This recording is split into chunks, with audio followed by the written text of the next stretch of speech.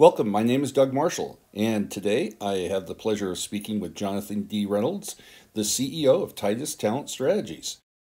Jonathan, good to meet you. Good to meet you. How did this happen? Where did this come from? You wrote a book. There you go. That'll do it.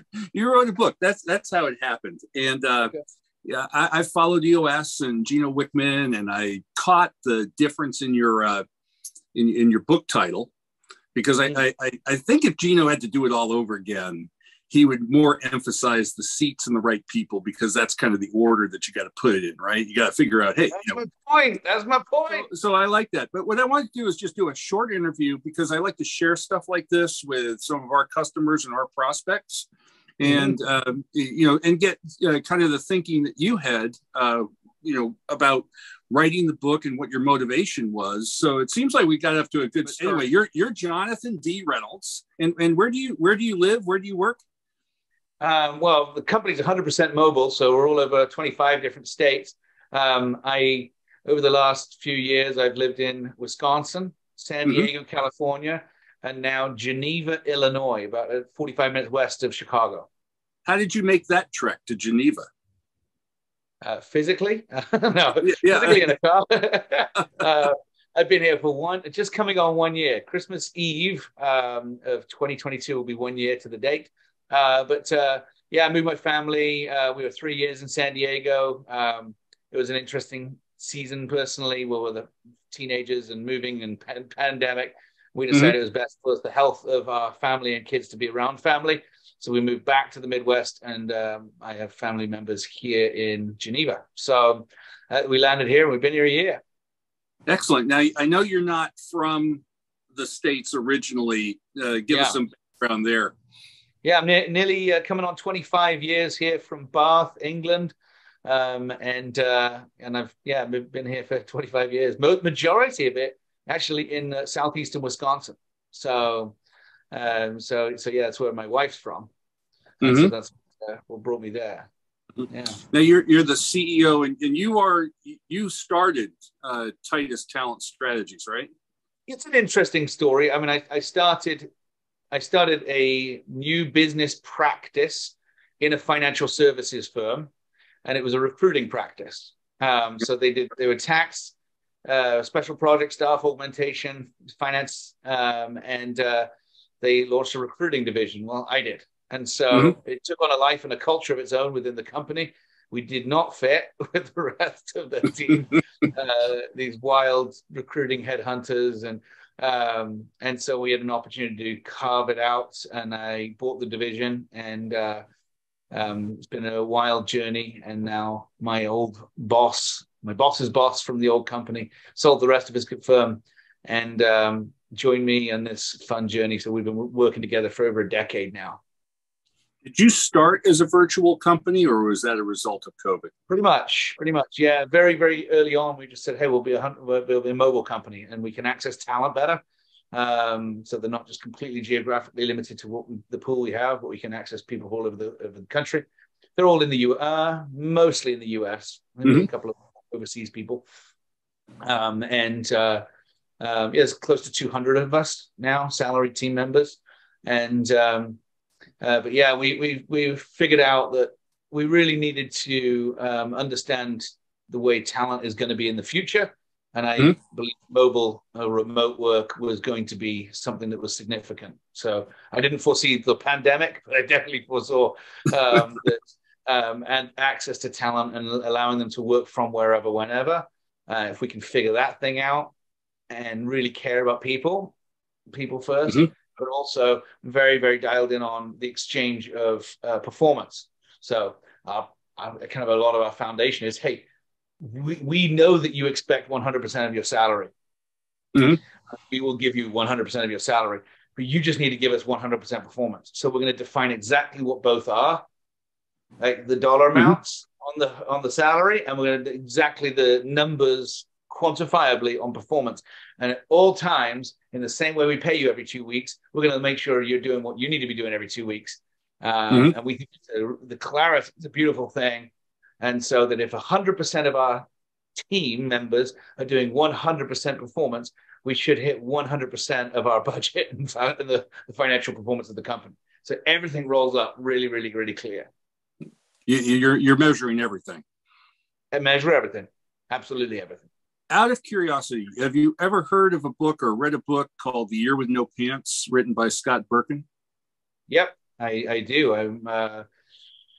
I used to use the screenshot of that in a presentation I used to do to talk about how we went remote or mobile back then.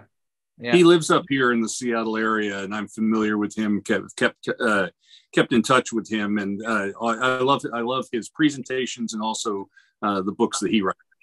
So, yeah, I've never connected with him, but yeah, that's fascinating.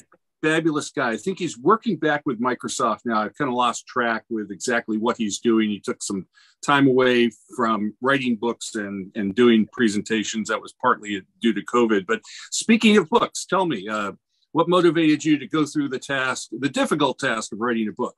And tell me about the book. Yeah, I think it's probably other people pushing me to, hey, why don't you got your whole training system. We call it Hire for Performance. And we run these workshops and we certify people in our methodology. Mm-hmm. And somebody said, you should probably write a book on this stuff and get some stories in there. And I don't want to do that, So I finally gave in and packaged it all up and everything mm-hmm. that's useful and helpful for companies and people.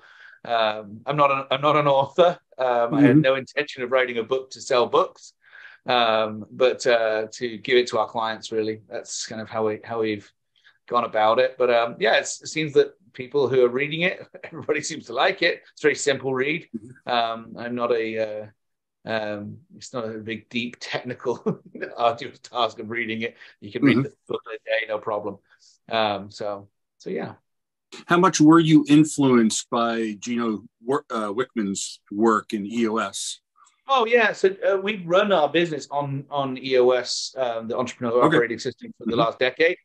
And so we're very, very, very familiar and very, very thankful for EOS as a system. Because I'm this wild kind of traditional, they call him a visionary in his system, like a visionary, very much kind of head in the future, etc. And then you need that integrator, your right-hand person, kind of that second in command, who makes sure all of the trains are running on site and the dream becomes reality.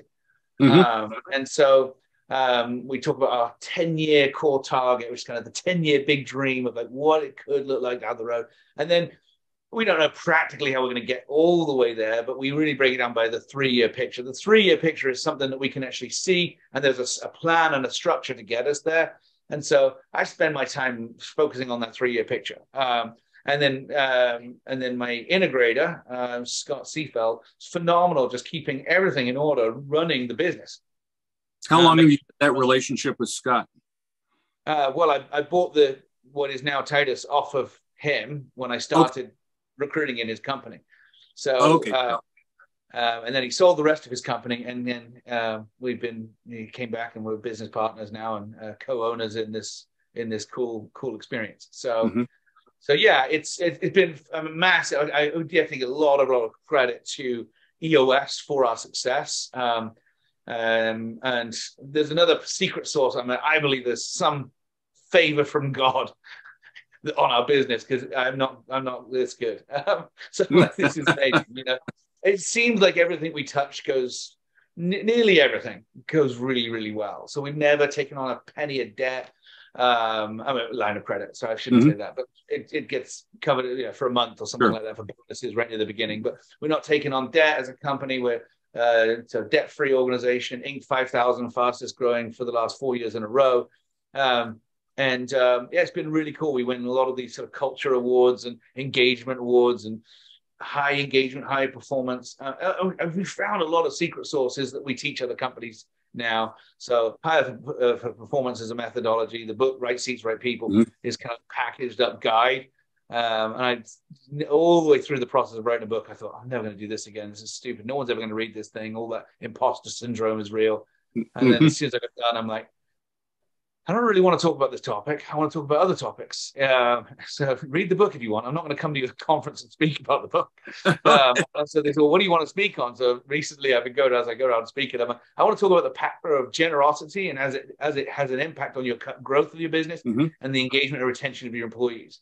But so I teach on the power of generosity as a company and how it causes exponential growth, both financially in the company, but also engagement of your talent and performance of your talent, because they know that it exists for something bigger than just the ownership buying another whatever it is they're going to buy. Okay, so the key takeaways here are: you really don't want to talk about your book. You don't want to speak about your book. You want to talk about generosity. So if you want to learn what's in the book, get the book. And if you want to talk about generosity, give me a call. Is that the best takeaway? Well, I'll tell you, yeah, talking about generosity is a means to grow. I mean, I believe there's an actual business strategy about this. I'm not just going around saying, give all your money away. I'm like anti-capitalism or something. No, I'm not into that at all. Like, I just think there is a strategic business development or a business growth strategy by using generosity. Understand one of your biggest assets are your people. Understand your people, and they'll be way more tied into what it is you're about if you care what they care about. Yep. Like, if you care about what they're passionate about outside of work, many people you'll find are involved in something in their community, and there's a story behind why.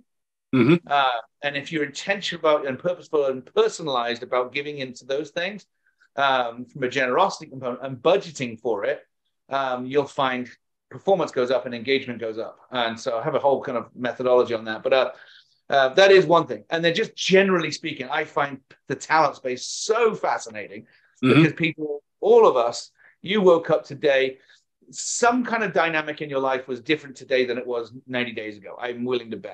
Something went on in your family members or somebody in your life who means a lot to you causes challenge and pain that you maybe wasn't there 90 days ago. It makes us show up to work very different. I find that stuff fascinating. I'm like, how do I figure out those things?